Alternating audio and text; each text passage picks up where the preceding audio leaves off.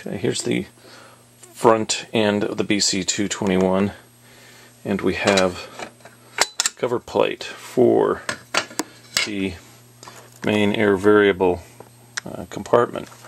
And as you can see in here, it's got a really nice mechanism here in terms of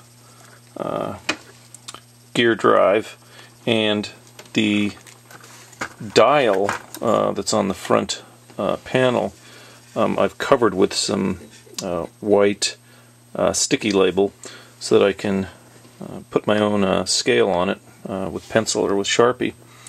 And there is some extra area back in here that allows you to actually add some more air variables for trim on a VFO, or to also be able to get access for other pots and whatnot. Usually there's a couple of shafts that run through here that drive air variables on the back side of this back wall. But if you pull all that out, then you can access some extra space on the front of the chassis to use for either other switches or pots.